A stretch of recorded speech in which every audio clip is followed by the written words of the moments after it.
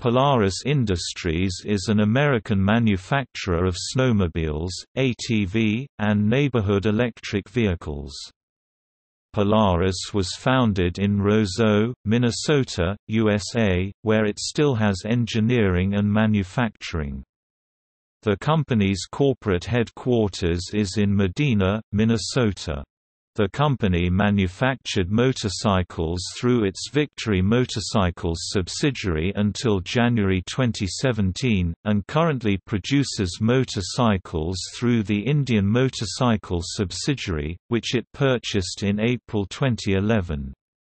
Polaris produced personal watercraft from 1994 to 2004. Robin, a subsidiary of Subaru Corporation, previously developed and supplied all-terrain vehicle (ATV) and snowmobile engines for Polaris Industries Inc. Starting in 1995 with the Polaris Magnum 425 4-stroke ATV, and in 1997, with the introduction of the Twin 700 snowmobile engine. Polaris started the development and production of in-house produced power plants, known as the Liberty line of engines, now found in many models across their current production lines. Since that time, Polaris has continued to develop their in-house engine production capacity, now designing and manufacturing all of their own power plants, while maintaining the partnership with Subaru. In 2010, Polaris relocated a portion of its utility and sport vehicle assembly to Mexico. Components manufactured in Osceola, Wisconsin, and the vehicle assembly in Roseau, Minnesota. The vast majority of powertrain and vehicles for the off-road line are manufactured in the Osceola and Roseau facilities, respectively. Both the Victory and Indian Motorcycle brands are American-made, with complete powertrains and vehicle assembly located in Osceola, Wisconsin, and Spirit Lake, Iowa, respectively.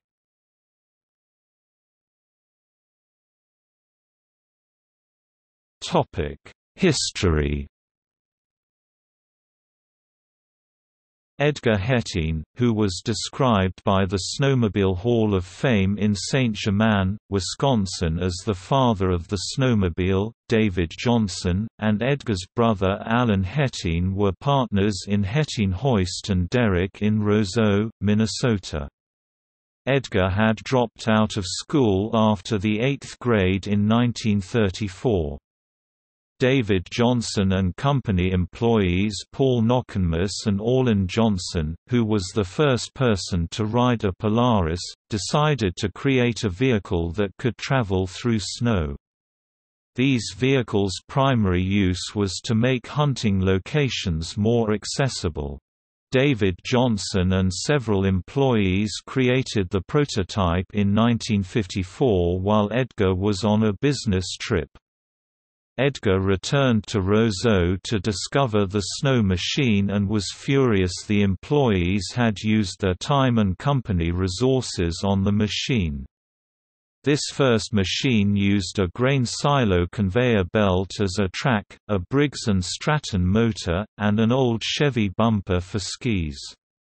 Edgar was skeptical of its value, and the No. 1 sled was soon sold to Roseau lumberyard owner Silver Pete H. F. Peterson for $465 in order to meet company payroll. However, the employees continued to focus on building snowmobiles, and soon a second model was created, with Alan Hettin leading the way. It was called the Polaris SNO Traveler.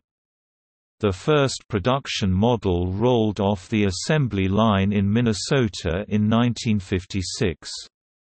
The original models weighed close to 1,000 pounds (450 kilograms) and moved at a speed of about 20 miles per hour (32 kilometers per hour). As Polaris snowmobiles gained sales traction, Edgar Hettin became an advocate of the new product line. In order to promote the new snowmobile and prove its reliability and usefulness, in 1960 Edgar led a three-snowmobile, 1,200-mile trek across the Alaskan wilderness, starting from Bethel, Alaska. The trip took 3 weeks, and much of the time, Edgar struggled to maintain 10 miles per hour over the snow.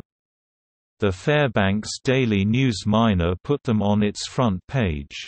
However, Edgar's absence caused problems for him with the Roseau Banks Board of Directors. Soon after completing the trip, Edgar left the company in June and started a competing company called Polar Manufacturing in Thief River Falls, Minnesota. The company name later changed to Arctic Enterprises. In the mid-1980s, it filed for bankruptcy amid fierce competition as snowmobiles became popular and other manufacturers jumped into the market.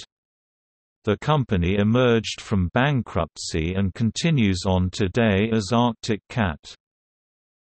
Polaris began developing a smaller consumer-sized, front-engine snowmobile to compete with the Ski-Doo in the early 1960s. In 1964, Polaris released the Comet. However, the Comet soon ran into problems as it could not travel in all types of snow conditions. Polaris then recalled the sleds and quickly developed a new prototype to avoid bankruptcy. The new model, the 1965 Mustang, became a hit as a family snowmobile and boosted Polaris sales. Polaris continued to develop snowmobiles similar to this model throughout the 1960s to 1970s, and went on to become one of the leaders in the snowmobile industry. In the early 1980s, Polaris started creating an Indy-style snowmobile with IFs and a wider stance. They continued with the Indy-style sled in the 90s with the Storm, Ultra, and Trail lines. Within the last few years, Polaris has reintroduced the Indy model name. In 1985, Polaris introduced the Trail Boss, which is considered to be the first American-made all-terrain vehicles (ATV). In the late 1990s, Polaris introduced the Polaris Rocky Mountain King (RMK), a snowmobile specific for mountain terrain. In May 2009, Polaris announced the creation of an on-road vehicle division. The new division will be devoted to the growth of Victory motorcycles and other on-road products and brands. In 2010, Polaris introduced the Polaris Rush snowmobile, which had a new suspension system and better trail handling capabilities. This snowmobile is also available with retro graphics on the Rush and IQ models. In late 2005, Polaris Industries announced that it would purchase a portion of KTM Motorcycles. Through this venture, KTM has developed their own ATV and Polaris has developed sport ATVs which utilize the KTM 525 and 450 powerplants. On May 21, 2010, Polaris announced that it was opening a new manufacturing plant in Mexico. The sister facility in Osceola, Wisconsin still remains in full operation. The opening of the Monterrey, Mexico facility is anticipated to save the company $30 million annually, with most of that savings coming from lower wages. The Monterrey facility has 3 assembly lines devoted to production of Ranger side-by-sides for global markets. The original intent of the Monterrey facility was to serve markets in the southern U.S. plus Mexico and North America. In October 2011, Polaris announced an investment in Bramo, Inc., an electric vehicle company based in Ashland, Oregon, United States. Its first production electric motorcycle, the Bramo Energia, is assembled in Ashland and sold at dealerships. Polaris continued its investment in Bramo when it participated in the $13 million opening tranche of Bramo's Series C funding round in July 2012. Polaris had been showing interest in electric propulsion, producing an electric version of its Ranger side-by-side and more recently buying Global Electric Motorcars (GEM). As one publication put it, "This latest move likely signals the addition of clean and quiet drivetrains to ATVs and motorcycles under the Global Giants brand umbrella. Snowmobiles may have to wait on battery breakthroughs before they become commercially feasible." On January 15, 2015, Polaris announced that it had purchased the entire electric motorcycle business from Bramo. Production of electric motorcycles was slated to commence at Polaris factory in Spirit Lake, Iowa during the second half of 2015. Polaris also manufactures Victory and Indian motorcycles at the Spirit Lake factory. In 2012, production restarted on the Indy-named sleds, stopped in 2004 with the Indy 500 with the release of the 2013 Indy 600 and Indy 600 SP. For 2014, Polaris will expand the Indy name and provide model variants for nearly all categories, the one exception being the Mountain class. On April 11, 2013, Polaris announced that it acquired Aixam Mega, a French quadricycle manufacturer. On January 9, 2015, Polaris announced it will be opening a new 600,000 square foot facility in Huntsville, Alabama that will employ at least 1,700 workers. Construction on the new manufacturing plant is set to start in early 2015 and should be opened by the spring of 2016. The plant will support several core processes including, vehicle assembly, chassis and body painting, welding, fabrication and injection molding. On March 7, 2016, Polaris acquired Taylor Dunn, a manufacturer of industrial vehicles based in Anaheim, California. On January 9, 2017, Polaris Industries chairman and CEO Scott Wine announced they would be shutting down Victory motorcycles. They announced they will continue to honor warranties and produce parts for Victory motorcycles for the next 10 years.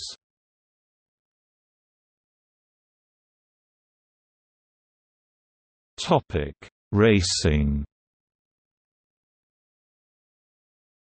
Polaris Racing is one of the Big Four factory racing teams on the World Power Sports Association (WPSA) snowcross circuit. With 44 signed riders, they also run in hill cross, oval track racing, and cross-country racing. The Polaris Racing Team won 8 different championships in the 2006-2007 season. Arnar Gunnarsson, number 26, won the Pro Open. Gusti, number 10, won Pro Stock. Clara Bjork, number 89, won Pro Women at Iceland. T.J. Guller, number 44, won the WPSA Pro Stock Championship. Ross Martin, number 837, won the WPSA Pro Open Championship, and Kylie Abramson, number 87, won the WPSA Pro Women's Championship. Gabe Bunker, number 74, has won the USCC Pro 600 Class Championship and USCC Pro Open Class. Dustin Weil, number 74, won the Pro Ice 440 Championship, the Pro Ice Formula Championship, and the Millennium 600 Open Championship, and John Sear III, number 99, won the 2004 USCC Pro 700 Class Championship. Most all of the Polaris racing riders drive the IQR 440, 600 or 700 racer, depending on the class and the event. Polaris holds the most number of wins in the world's longest toughest snowmobile race, the Iron Dog, a 2,000 miles race across Alaska.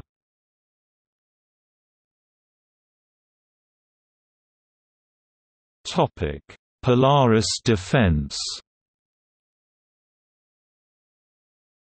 Polaris Defense, a division of Polaris Industries, produces the MRZR platform and the DAGOR.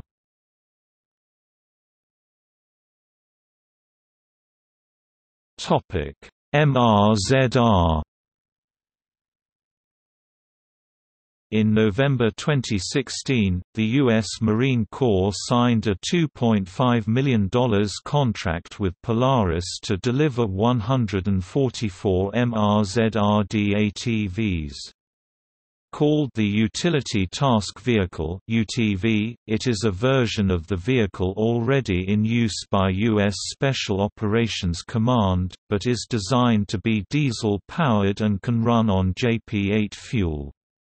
The Marines bought the unarmored ATVs because they can fit inside an MV-22 Osprey, enabling them to be deployed from long distances, to provide logistics support to ground combat units, assisting them to travel and transport supplies quicker and easier than previously on foot. The vehicles can carry 4 troops and have a small cargo bed capable of carrying 1,500 pounds (680 kilograms) of payload.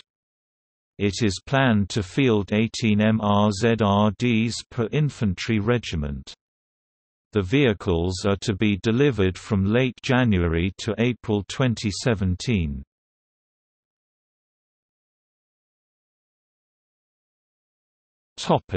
DAGOR.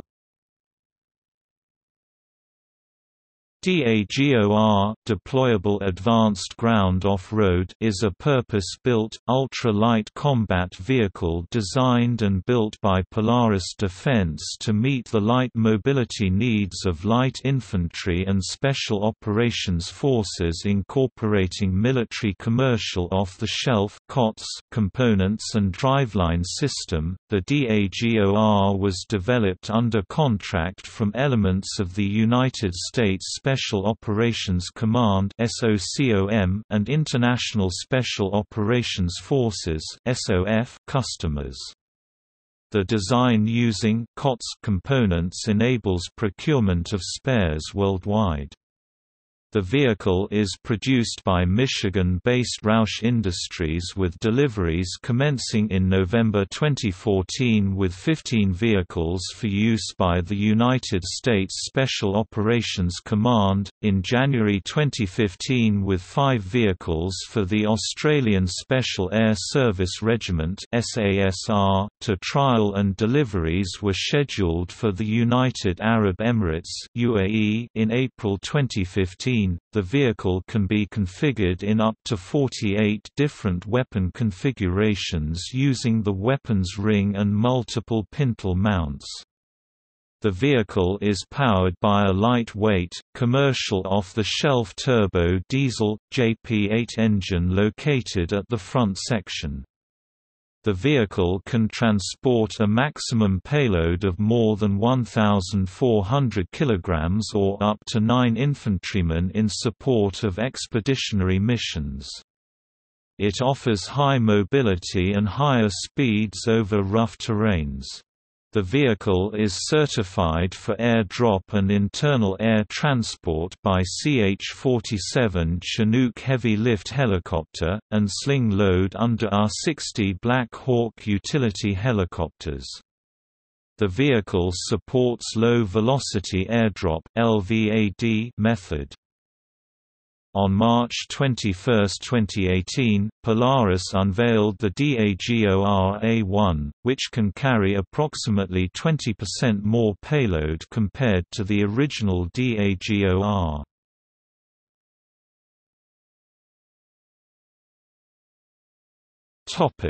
See also: